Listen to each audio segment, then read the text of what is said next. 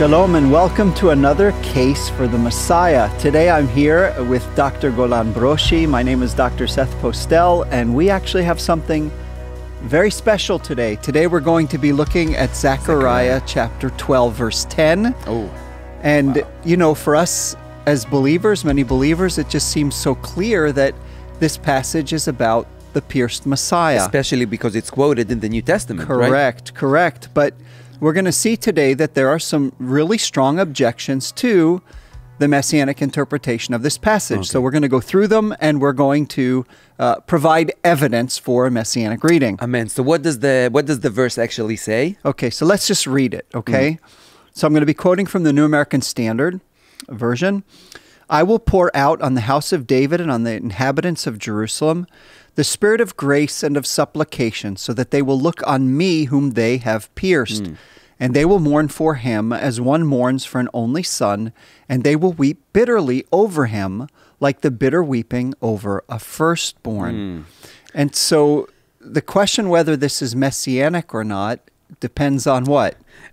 Depends who you ask and depends which Messiah you're talking about, right? So in Judaism, you're saying that there are two different Messiahs? In some Rabbinic Judaism circles, there's two Messiahs. I see. Son of David and son of Joseph. And of course, son of Joseph has to come before and die.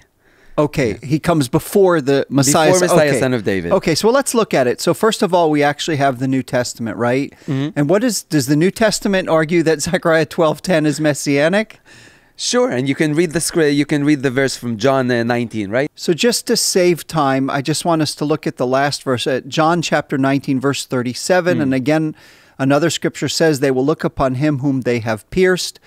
This is John recording the crucifixion scene, and so he argues that this passage is or was fulfilled in John chapter 19. Yeah, and actually in Revelation, it gets really interesting. Yeah, in Revelation, basically there's actually a merger of a quotation both from Daniel and from Zechariah. Behold, he's coming with the clouds, and every eye will see him, even those who pierced him. All the tribes of the earth will wail on account of him, even so, amen. And so the New Testament obviously interprets Zechariah 12, verse 10, messianically. So this is what the New Testament says.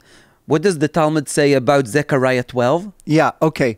So if we're looking at traditional Jewish interpretation, they actually argue that this passage is also about a Messianic passage. Messiah, a Messiah, okay?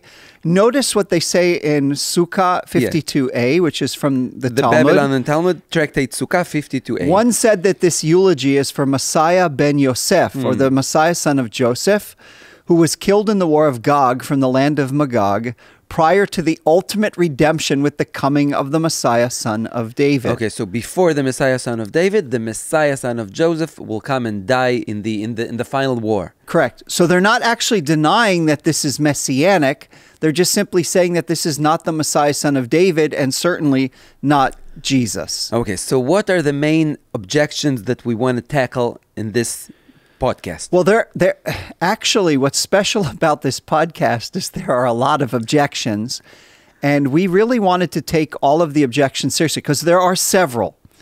We counted 5. There may be more, okay, but we counted 5 that main ones that we felt that were worth interacting with because they were the best. And again, let's just make it clear to our viewers that we're always trying to be as fair as possible with the objections to our interpretation. In other words, we want to present what the other interpreters say, those that are against what we're saying.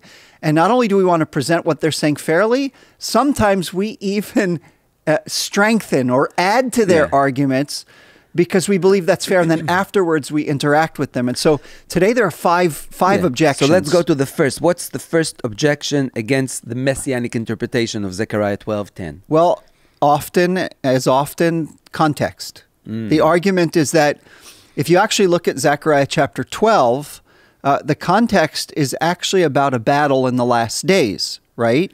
And so this passage is not referring to somebody that was pierced 2,000 years ago, but a person who dies in this last battle. So it's not. It didn't happen. It will happen in the future. Somebody's going to die in the future. Correct. In other words, and we can look at it. So let's just read verses 2 through 3 of chapter 12. Behold, I'm going to make Jerusalem a cup that causes reeling to all the peoples around. And when the siege is against Jerusalem, it will be against Judah. It will come about in that day that I will make Jerusalem a heavy stone for all the peoples. All who lift it will be severely injured, and all the nations of the earth will be gathered against it. And then, we move on to verses 10 and 11, so that they will look on me whom they have pierced, okay, dakau, Yep. and they will mourn for him as one mourns for an only son, and they will weep bitterly over him like the bitter weeping over a firstborn. In that day there will be great mourning in Jerusalem, like the mourning of Hadad Rimon in the plain of Megiddo. It's really interesting that the word here for pierced, Dakar, right? It's used elsewhere for people that are slain in battle. In war. And so, we've given you a couple verses here. For instance, Judges chapter 9, verse 54, 1 Samuel 31, verse 4, Jeremiah 37, verse 10. And so it would make sense then that this person that is pierced was not pierced 2,000 years ago, but is pierced in the future in the final battle. So let me get this clear. So the objection says somebody is going to die in the future in the battle, and Zechariah 12:10 is talking about this individual. Correct. And so the argument is much like, if you remember when Yonatan Netanyahu, Benjamin Netanyahu's brother, died trying to rescuing the people in Entebbe, right? And so there's this understanding of this Joseph, of this Messiah, son of Joseph, who will come, and in this battle, he'll do something very heroic. He'll die in the battle. It'll cause such a shock among the Jewish nation that they will mourn over him. And then on that day, they will be forgiven, and the Messiah, son of David, will come and resurrect and raise up this fallen leader. So that's the objection. Correct. Now, what's our response? Well, again, we're always going to go with context, right? Amen. And so what we're going to argue is that you have to look at Zechariah chapter 12, not just in the immediate context. You actually have to put Zechariah 12 in the context of the whole book. The whole book of Zechariah. And so we're going to argue that in the larger context, Zechariah 12, verse 10, refers to the Messiah, son of David, who actually dies for Israel's sin. Yep, and we have a few verses to back it up. Yeah, so scholars actually typically divide the book of Zechariah into two halves. There's smaller subdivisions, but Zechariah can be divided into two sections. Zechariah 1 through 8 and Zechariah 9 through 14. And so far, we've not said anything controversial. Scholars are fairly in agreement here. But what we want to do now is tackle the fact that the whole notion of a Davidic Messiah or the Davidic Messiah is an important theme in both halves of the book. So in the first half of the book, right, chapters 1 through 8, in Zechariah 3, verse 8, you have a reference to this Messiah who is called a tzemach, a sprout, a branch. Now listen, Joshua, the high priest, you and your friends who are sitting in front of you. Indeed, they are men who are a symbol, for behold, I'm going to bring in my servant, the sprout. Right? Now, why is that such an important word? Well, in fact, let's just read another verse, and then I'm going to explain that, because we're going to see that this word sprout is directly tied to God's promise to David.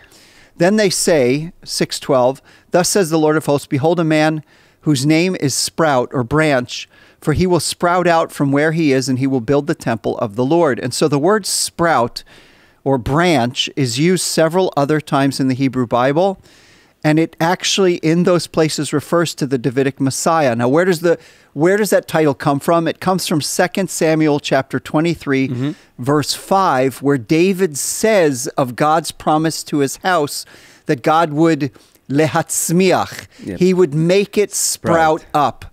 And so by using that verb to refer to the promise, the prophets later on identified that verb, they turned it into a noun and as a title for the Messiah. And this is common knowledge. This is not only Messianic in this point. This is correct. So we already see that in chapter 3 and in chapter 6, there's a reference to the Davidic Messiah in the book.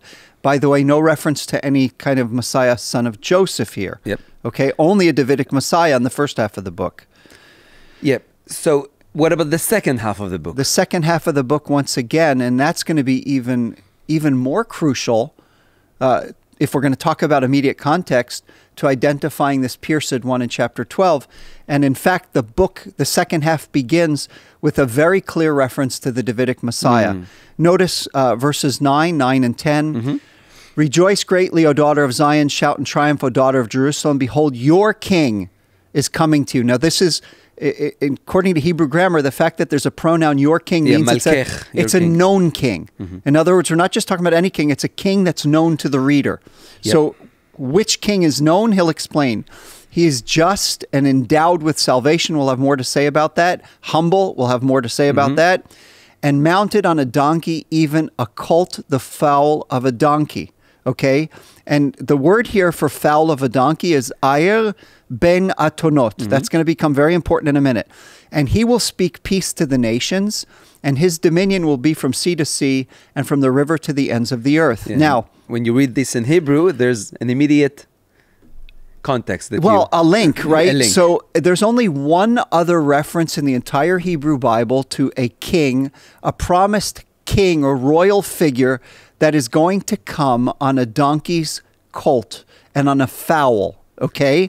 And that comes from Genesis 49, verses 10 and 11. A clear Messianic prophecy. Not only a clear Messianic prophecy, but it's also a prophecy to the tribe of Judah. In other words, the Davidic Messiah. The scepter shall not depart from Judah, nor the ruler's staff from between his feet, until Shiloh comes, and to him shall be the obedience of the peoples. Verse 11, he ties his foal, iro, his foal, to the vine, and his donkey's colt, bni atono, to the choice vine. And so the point is, and again, Jewish scholars, Christian scholars, even rabbinic scholars see that this reference to this Messiah, this king in Zechariah 9 and 10, coming on this foal, right, is an allusion to Genesis 49. So it is clearly the second half of Zechariah opens with a clear reference to the promised Davidic Messiah. So that's the link to David, to Judah, the house of Judah, the house of David. Correct. Excellent. Absolutely. Okay. Here's another thing that's really important. The actual phrase house of David only appears, the actual phrase house of David only appears in Zechariah 12, verses 1 through 13:6. And it appears 6 times. 6 times. So even though, Ephraim, Joseph hardly gets a heartbeat, right? In the book of Zechariah, in the place where the rabbinic missionaries are trying to argue against this being the Messiah, son of David. The rabbinic missionaries or anti-missionaries? Well, I would argue that they're just, they're being missionaries to try to actually dissuade people from believing that this can be about Jesus, right? So they're missionaries as well. But you cannot avoid the mention of David. The house of David is 6 times. Yeah. Zechariah 12:7 refers to the glory of the house of David, which is a description of this exalted house of David. But the crazy thing is when Zechariah is writing, the house of David was in ashes. Yes. Okay, so why would he talk about the glory of the house of David if not having messianic overtones? Looking for the future. Yeah. In Zechariah 12:8, the house of David is singled out and compared with God and the angel of the Lord. Again, the house of David receives a lot of glory in the book of Zechariah, in a book that was written at the time when the house of David was in ashes. Okay?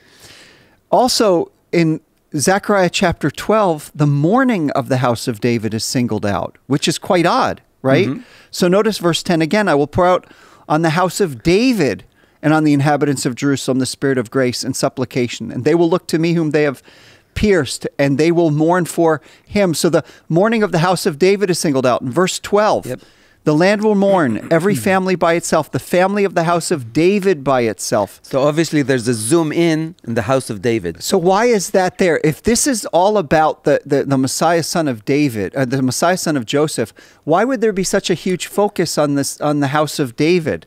The fact, by the way, that mourning in the house of David is singled out strongly suggests that the fallen one, the pierced one, is also from the house of David. Yeah, right? There has to be a link. Okay. The house of David also is not only singled out for its mourning, but also for its forgiveness that's going to receive. Yeah. In that day, chapter 13, verse one, a fountain will be opened for the house of David and for the inhabitants of Jerusalem for sin and for impurity. Again, this seems like very much a restoration of the house of David. Yeah. Somebody Right? is trying to emphasize the house of David here. Exactly. The singling out of the forgiveness for the house of David strongly suggests that Davidic rule is once again established in Israel when Israel receives the Davidic Okay, Messiah. so what about mourning for the pierced one? Is he compared to Okay. the house of David? Yeah, and so once again, in Zechariah 12:10, it says that there will be great mourning in Jerusalem, like the mourning in Hadad Rimon in the plain of Megiddo. And again, scholars point out correctly that this is an allusion to Josiah, who died in that same valley when he was shot, when he was killed. And what's really important here is that it's the mourning for this pierced one is actually compared with the mourning of a fallen Davidic king. Exactly. And so, again, all the context strongly suggests that we're dealing with a Davidic king, a Davidic Messiah. Yep, and of course, this is prophesied after David already died. So it's not specific about King David; it's son of David or Correct. somebody from David. Well, we're talking about Zechariah, right? Exactly. Which is from the post-exilic Yep. time. Now, here's something that's an advantage to knowing Hebrew. I want you to notice something. In Zechariah 9:9, the English versions, I think, the ones that I know of, kind of miss something very important here. So Zechariah 9:9 says, "Rejoice greatly, O daughter of Zion. Shout in triumph, O daughter of Jerusalem. Behold, your king is coming to you. He is just." And the New American Standard says, endowed with salvation. The verb here in Hebrew is nosha. And then humble, which in Hebrew again is ani, and mounted on a donkey, even a colt, the foal of a donkey. So it's worth pointing out that the verb that is translated as endowed with salvation, and we're going to get a little bit technical here. But it's really important. It's really important. So there are 7 different stems, verbal stems in biblical Hebrew, and the stem here is nif'al, okay? And elsewhere, it's typically, it's interpreted or translated as a passive. He is saved or rescued. The word means to be saved or rescued. Yep. Okay? And what's remarkable, the fact that this king is nosha, saved or rescued, not endowed with salvation, but saved or rescued, it reminds us quite a bit about the tradition of the suffering of David in the book of Psalms. David is frequently rescued, delivered from suffering, affliction, suffering, in the book of Psalms. Now, let's add to this. The fact that nosha is used with the adjective ani. together in the same verse. Okay, the word ani that New American Standard translates as humble, but whenever nosha, or the verbal root of rescue, deliver, is used with the adjective ani, it almost always refers not to someone who's humble, but to someone who is afflicted, suffers. someone who is suffering. And so the point is here, the use of the verb saved, delivered, and humble or afflicted suggests that Zechariah 9:9 is actually referring to a suffering Messiah. And a suffering Messiah, son of David. Yeah, even in modern Hebrew, ani can also mean poor, suffers, not only humble. Correct. Yep. So this suggests, if we're going to go with context, that already in the second half of the book, when the Davidic Messiah is introduced, we already have an allusion to the fact that the Davidic Messiah, like King David in the book of Psalms, is going to suffer terribly before he sits on the throne of David. So it's not surprising that we have support from other Jewish sources for a Davidic Messiah which suffers. Specifically in verse 9 of chapter 9 of Zechariah. It's interesting, in one rabbinic interpretation, we have, I'll read a few verses here, a few lines. Another matter, according to Ecclesiastes 9:14, little city, refers to Zion, and a few men in it refers to the 6 days of Genesis 1, and a great king came into it and surrounded it refers to an unidentified person, and there was found in it a poor man, right? Yeah. Or an afflicted man. This is the Messiah, son of David, as it is written about him, afflicted and riding Again, upon a donkey. Okay, let's move to the next That's quote. from Zohar Chadash. Correct. Now from a Midrash Psikta Rabati or Rabbit, yeah? Okay, righteous and saved. He is the Messiah who makes righteous judgment upon Israel when they mocked him for sitting in prison. And he is called righteous. Why is he called saved? Because he makes righteous the judgment and says to them, all of you are my sons, are you not?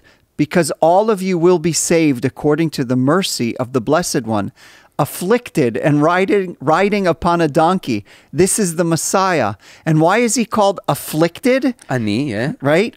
Because he was afflicted all the years he was in prison, and the sinners of Israel mocked him because he was riding upon a donkey. And so, once again, I think this is a close reading of the text. Yeah, and we have an Israeli professor, Israeli scholar, from what we know, a secular scholar, which connects again the affliction and this, of course, the suffering king. Okay. And what does he say about these roots? This is amazing. So this is Yair Zakovich, who's a renowned Israeli scholar, right, from Hebrew University.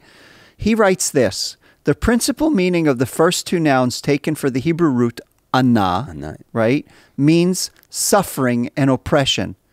Afflicted and tortured is the same. Tortured, oppressed, humiliated, whether by others or by himself. Wow. So let's go with context. Zechariah 9:9 already intimates, already prepares us for a Davidic Messiah who suffers and is rejected. And that's a theme that goes all through the Bible, by the way. Correct. Yep. Correct. So again, go back to the context. Yeah. So Zechariah chapter 12 happens to fall between two other chapters. Naturally, it falls between Zechariah 11 and Zechariah 13. And it's really interesting that, the objectors to the New Testament interpretation, they're urging believers, or they're urging Christians, and they're urging those who are seekers to look carefully at the context. But let's look carefully at the context. The two framing chapters of Zechariah chapter 12 are crucial. Both chapters refer to shepherds and flocks, which is a central theme. God's shepherding, right? The shepherdship over the people of Israel is a crucial theme. And we see that Israel has an inclination, a proclivity to go after bad shepherds. Yeah. Okay? Now, in Zechariah chapter 11, verses 4 through 14, it speaks about this additional shepherd. There's two shepherds here, but one of these shepherds is not the foolish shepherd. There are two shepherds. You've got the foolish shepherd in verses 15 through 17, but verses 4 through 14 presents a shepherd whom God appoints. A godly shepherd. Okay? This shepherd actually refers to the Lord as my God, verse 14. He's appointed by God over the flock that has been abused by previous shepherds, verse 5. Because of the flock's disobedience, God calls this shepherd to turn his flock over to their own devices, verse 9. This divinely appointed shepherd, moreover, is ultimately rejected by the flock. Okay. Verses 12 through 14. Yes. Watch this. Zechariah 11, verse 10. The rejected shepherd speaks in the divine first-person voice when he calls the covenant that God made with Israel, my covenant. Let me read it. I took my staff favor and cut it in pieces to break my covenant which I made with all the people. What does he think he is? So this shepherd who's rejected speaks in the voice of God. Yeah. My covenant. Okay? Again, Zechariah 13. The same theme, the rejected shepherd. A rejected shepherd. Awake, O sword, against my shepherd, and against the man my associate, declares the Lord of hosts. Strike the shepherd that the sheep may be scattered, and I will turn my hand against the little ones. Again, this is chapter 13, verse 7. And the key Hebrew word again? Well, the word associate. Yeah, God calls amiti. this shepherd my associate, amiti. And with the sole exception of Zechariah, this word always appears, or only appears in Leviticus, and it always refers to people who live in close-knit community, deep friendship, or association. This shepherd is obviously a close companion of God who speaks as God, chapter 11, and yet has his own identity apart from God. The dual identity of this rejected shepherd in Zechariah 11, who is a close associate of God's in Zechariah 13, sheds critical light on the identity of the pierced one, who also speaks as God himself in Zechariah 12:10. And they will look upon me, whom they have pierced, and mourn for him. Let's go according to context. Zechariah 12, we're dealing with this same shepherd of chapter 11 and chapter 13, who's rejected. Which talks in the first person as God and in the third person. Exactly. Yes. So what about the priestly role of this Davidic Messiah? Do we see that? This is amazing, Golan. So Zechariah 3 and 6, we go back to those chapters where we're talking about the sprout, the branch of the Lord, which scholars agree is that this is a Davidic figure, a Davidic Messiah, and in both cases, he appears with Joshua the high priest, okay? So the objectors try to connect the mourning over the death of the Messiah, son of Joseph, with Israel's national cleansing. But in Zechariah 3 specifically, also in Zechariah 6, but in Zechariah 3 specifically, Joshua's personal cleansing as a picture for the nation's cleansing is tied directly to the Davidic Messiah. Exactly. Again, Davidic Messiah from the house of David. Zechariah 3, 8 through 9, and Zechariah 13, 1 are speaking about, and we're going to read it in a minute, the same eschatological event, which means that the pierced one in Zechariah 12:10 must be the sprout. So let me read the verses. Yes, from Zechariah 3. Listen to this. It's amazing. Here's Zechariah 3, verses 8 and 9. Let's go with context. Who is this one? Now listen, Joshua the high priest, you and your friends who are sitting in front of you. Indeed, they are men who are a symbol. For behold, I'm going to bring in my servant, the branch or the sprout. For behold, the stone that I have set before Joshua. On one stone are 7 eyes. Behold, I will engrave an inscription on it. And what's this inscription? Declares the Lord of hosts, and I will remove the iniquity of that land in one day. Remarkably, and that's important, one day. In one day, remarkably in Zechariah 12:10, when our people look upon him whom they've pierced, and they start to mourn for him, then it says in Zechariah 13:1, on that day, on that one day, a fountain will be opened for the house of David and for the inhabitants of Jerusalem for sin and for impurity. Golan, the context so strongly favors this pierced one being the Davidic Messiah who dies for the sins of the people. And takes a priestly function. Removes their sin. Exactly. He dies for their sin. Okay, so let's go to the second objection. Which is, what's the second objection? Mourning is an action for someone who dies and not for somebody who resurrected. Okay, so we've heard that. In other words, one of the objections we've heard is that, you know, they're looking on me whom they've pierced and they start to mourn for him. They say, how can they mourn for somebody that is resurrected and comes to save them? It doesn't make any sense. It doesn't make any sense, yeah. They mourn for somebody who dies, right? Correct. Usually in the Hebrew Bible, when you mourn, you're mourning for somebody who just died, not somebody who died 2,000 years ago and now suddenly appears resurrected. Mourning is not the proper response. Yep. Okay. And we put some examples for that. Yeah, so there are plenty of examples. Yeah. But what's our response? So our response is that mourning is also an act of personal and national repentance. It's not just grief for the dead. And we see it even in the 12 minor prophets. Again, let's go to context. Interestingly enough, in Jewish tradition, and I think this is correct, that the minor prophets is actually a single book. So we call it the Book of the 12. And so, for instance, in Joel 1:13, Joel says, gird yourselves with sackcloth and lament, O priests. Wail, not for the dead. No. Right? O ministers of the altar, come spend the night in sackcloth. O ministers of my God, for the grain offering and the drink offering are withheld from the house of your God. They're being called to lament in repentance. Because of their sins, exactly. Joel 2:12 through 13. Yet even now declares the Lord, return to me with all your heart and with fasting, weeping, and mourning, and rend your heart and not your garments. Again, that's a sign of mourning. And even in Zechariah itself. Yeah, right? now return to the Lord your God, for he is gracious and compassionate, slow to anger, abounding in loving kindness, and relenting in evil. Yeah.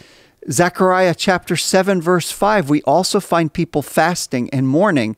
Again, the fact that, to say that mourning is an inappropriate response if you see this resurrected Messiah, well, it's a perfectly legitimate response if that's the Messiah that our people has rejected and considered accursed. Yep.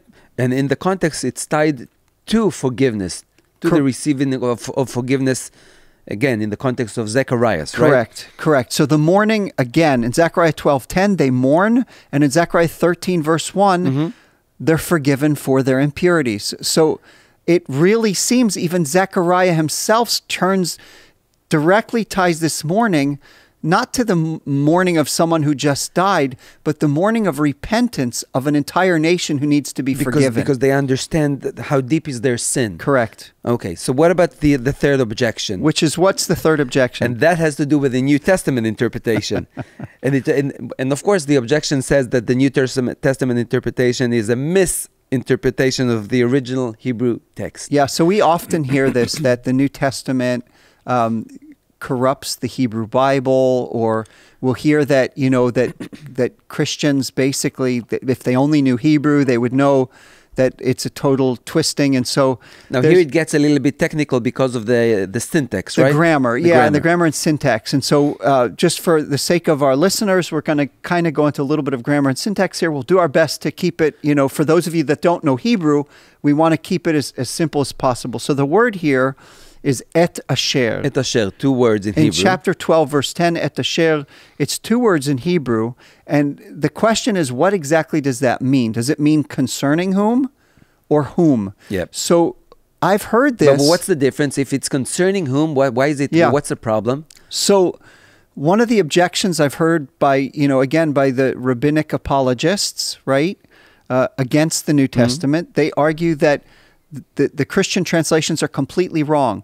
So it's not that they will look on me whom they have pierced, but they will lament, according to JPS, to me about those who are pierced. Okay, so to me, they will lament to me, God, about somebody else, about somebody else. Exactly. In other words, God is not the pierced one whom they're mourning for, but they're mourning on behalf of those who have been pierced. And this stands or falls on 2 words, et asher. Yes. Yeah? So the rabbis argue that the Christian translations have intentionally, and it's said that they say this, intentionally twisted the Hebrew to push their own theological agenda.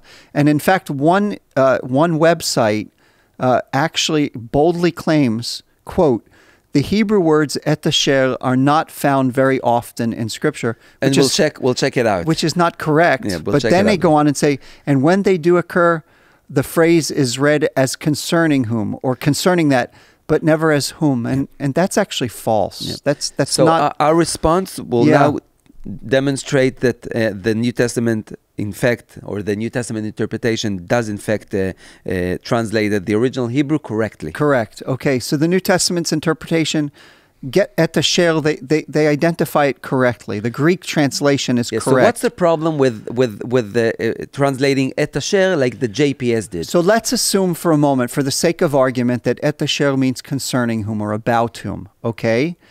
If we go with that translation, which is a possible translation, it is possible, but if we go with that translation, then there's a real problem with the word dakaru, they pierced. In other words, the Hebrew reads they pierced as an active verb. Yep. Whom they pierced. But now suddenly, if we read it literally, okay, here would be a literal translation of what they're proposing. Okay? And they will look to me concerning they pierced. Which, of course, doesn't make any sense. In other words, at this point, if I'm going to go about whom or concerning whom, then suddenly I have a nonsensical text. And so the only way to make this nonsensical is to abuse the Hebrew by making they pierced a passive verb, those who were slain. And then we have a different problem. Exactly. So it's doing textual acrobatics. So okay, so let's examine the Hebrew and see what does et asher, what does it really mean? So the claim that the Hebrew words et asher are not found very often in Scripture is really strange, okay? And that it never means whom is also really strange when it appears many times. And in fact, even in the JPS, it appears as whom.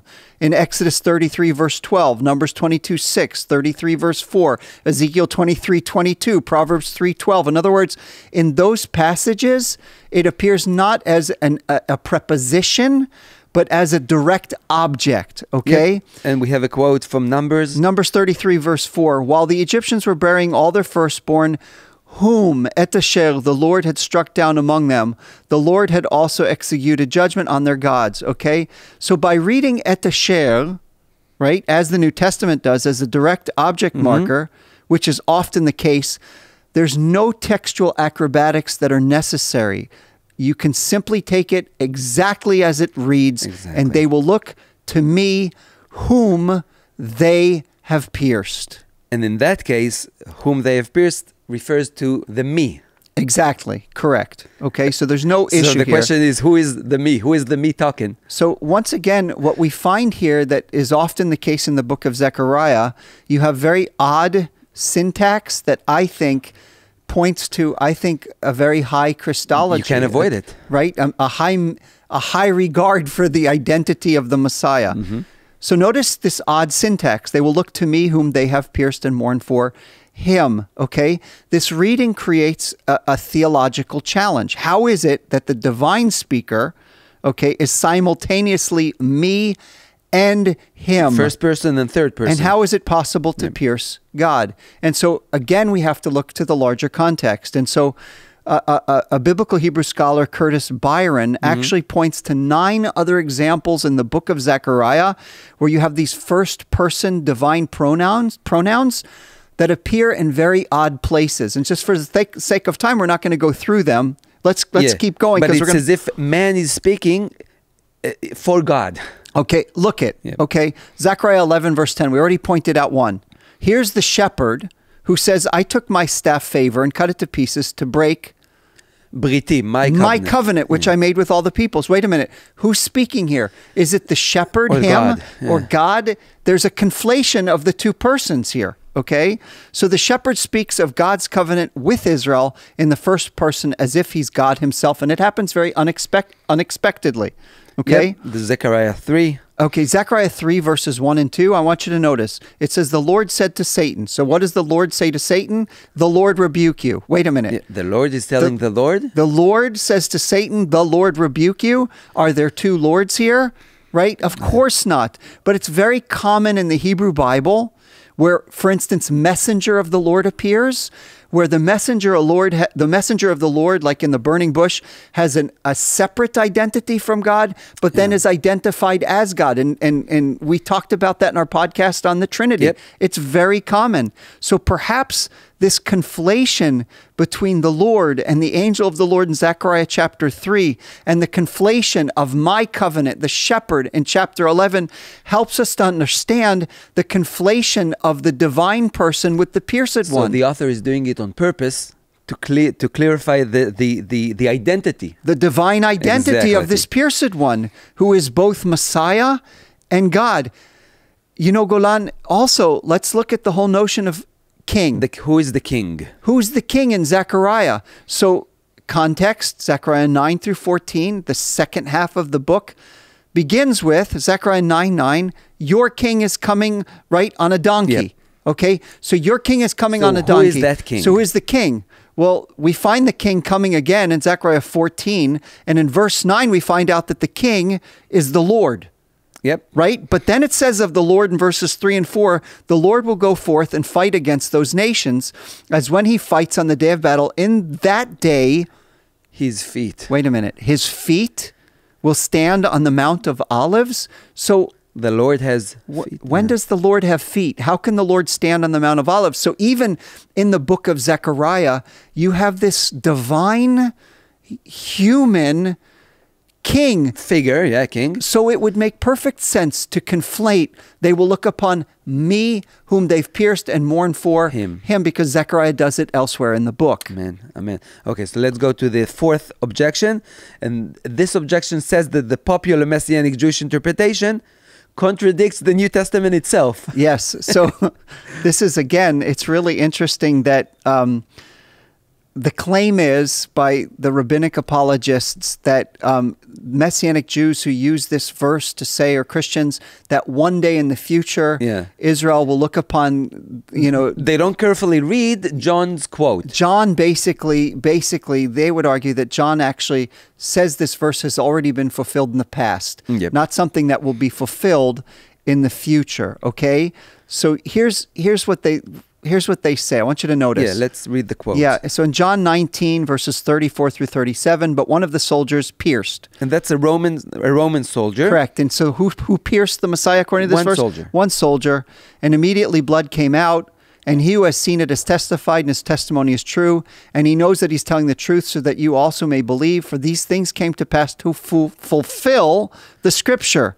And I'm going to skip to verse 37. And again, another scripture says, they shall look upon him whom they pierced. And so Zechariah chapter 12:10 is not going to be fulfilled in the future. It's already happened. It was completely fulfilled. The Roman soldiers pierced Jesus. And looked at him. They looked at him. And so to say that this refers to the Jewish people who somehow pierced Jesus and looked at him in the future is a total twisting of what John even says. That's the objection. That's the objection. Now, our response is actually that the popular Messianic interpretation is identical to the New Testament's interpretation. Yeah, and so just again, this objection is actually a shallow interpretation of John 19. It really is.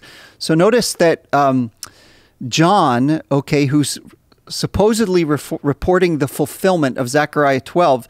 So he says, the Roman soldier pierces him, one soldier, and then he quotes, they will look upon him whom they've pierced. But he doesn't mention. What doesn't he mention? The mourning. The mourning. In other words, if this is fulfilled, why doesn't John actually mention the fact that there's a mourning that comes immediately after, and forgiveness for the entire Jewish nation, according to Zechariah 13, verse 1. Yep, and John also in 1937 is talking about piercing in the third person, right? In the third person, plural. They pierced. Yes, okay. Correct. That doesn't make sense with the one soldier. Correct. So there's a very selective interpretation here of John 19. So John 19:37 actually refers to the piercing with the third person plural verb. They have pierced. Right? They pierced. Yep. But according to John 19:34, it was only the one Roman soldier pierced him. Obviously, John infers by using the plural as more. Now, you might say, well, that plural means it's both soldiers. But the problem with that is in Revelation 1:7, he uses the same verb as something that will take place in the future. And he says that, that in the future, those who pierced him will look at Jesus.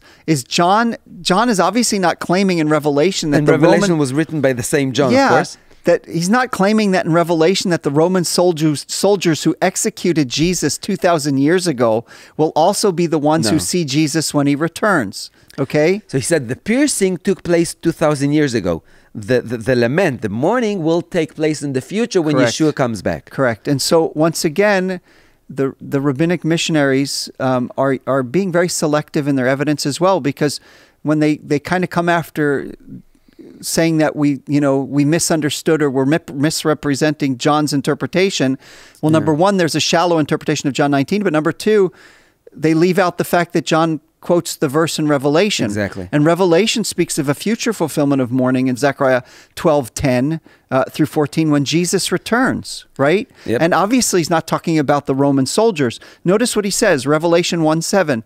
Behold, he is coming with the clouds. That's a quote from Daniel, right? And every eye will see him, even those who pierced him. Okay? And all the tribes of the earth will mourn over him.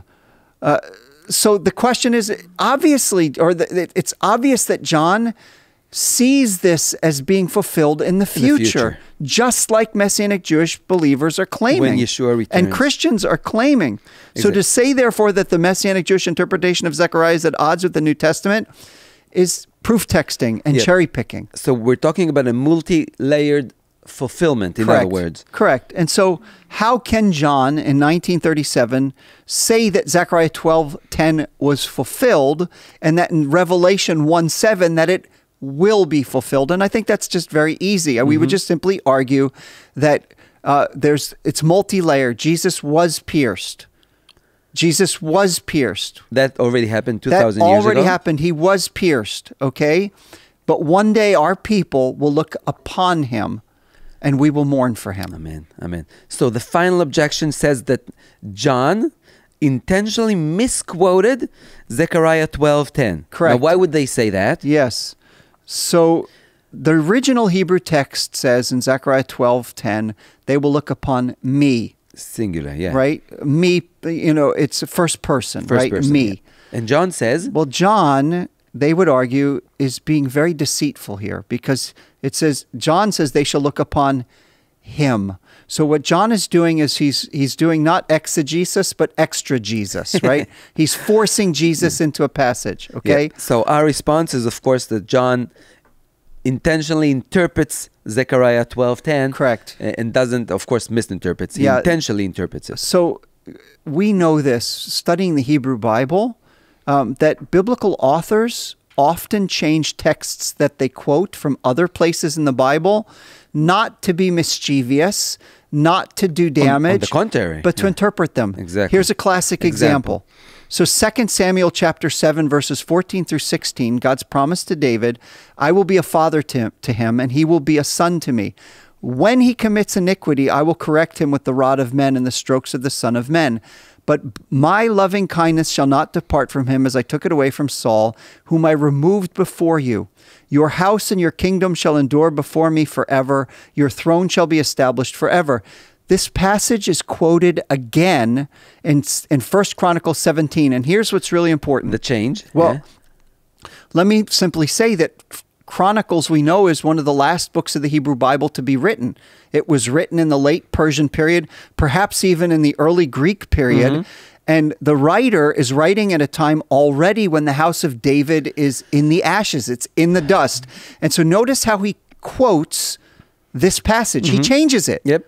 I will be his father, and he shall be my son, and I will not take my loving kindness away from him, as I took it away from him who was before you. But I will settle him in my house and my kingdom forever, and his throne shall be established forever. He completely removes the line that talks about the house of David being punished. Why? Because it was no longer relevant. It's not relevant The house anymore. of David already was punished, and therefore this promise can only now and specifically refer to the future Messiah. So the author took the liberty to interpret it according to the circumstances. He changed the text, but not to do abuse to it. Of course not. He changed the text in order to interpret it. Amen. And this is exactly what John is doing. When John says they shall look upon him whom they've pierced, right? He's basically identifying the me as the him. I'd like to quote from Michael B. Shepard, who actually I had the privilege of studying with. He was a fellow student with me with John Sailhammer. A biblical scholar? A biblical scholar. He's very well known and published. Notice what he says. John's version of the text of John, right? John's version of the text essentially collapses the first person pronoun into the third because Jesus the Christ has already been identified as God in the flesh. John is not abusing the text. He's simply interpreting it. And making it clear. He's being consistent not only with his own theology, he's being consistent, we would argue, with Zechariah's theology. And with the entire Bible. Correct. Yep. Exactly. So, for summary, Okay. let's sum up the objections and the responses. So there were a lot of objections and there are a lot of responses. So let's make this short, okay? Yeah, the context. The context. The first objection, that the context makes it clear. This is the objection that this is referring to a Jewish hero who dies in the last battle, not the Davidic Messiah who dies for the sins of Israel. But if we look at the entire book of Zechariah, it anticipates the coming of of a Davidic Messiah, not a Messiah son of Joseph. And this pierced Messiah is identified as the rejected shepherd. He's the branch who in one day will bring forgiveness to the whole people of Israel. Yeah, what about the second objection, that mourning is only for somebody who dies, not for somebody who resurrected? Correct, but we've seen that mourning is often or also used as an act of personal and national repentance, which would be very fitting for the people of Israel in their treatment of, right, the shepherd whom they rejected. Yep. And the third objection had to do with the New Testament interpretation, which, of course, they will say misinterpreted the original Hebrew text. And we basically argued that this whole notion of et asher, the New Testament's interpretation, which is in Greek, is an absolute accurate interpretation, translation of the original Hebrew. Amen. Now, the fourth objection said that the popular Messianic Jewish interpretation it doesn't align with the New Testament interpretation. And we've argued that the popular Messianic Jewish interpretation is identical, and the New Testament's interpretation are the same. And Golan, we're longing for that day, by the way. Amen. And the final objection says that John intentionally misinterpreted or misquoted Zechariah 12:10. Well, no, John intentionally and correctly interprets. Like the Bible does. Zechariah right? chapter 12, verse 10. Amen, amen. And so we turn to our viewers, and we just want to encourage you to search the scriptures to see if these things are so. And we believe by carefully reading the book of Zechariah and looking at Zechariah in the context of the rest of the Hebrew Bible, we believe that you will see that the New Testament has accurately identified the pierced one as Jesus, our Messiah. Amen. If this touched your heart, will you help pay it forward to reach others who need to hear this message? Partner with our team to bring the gospel to Israel and the nations.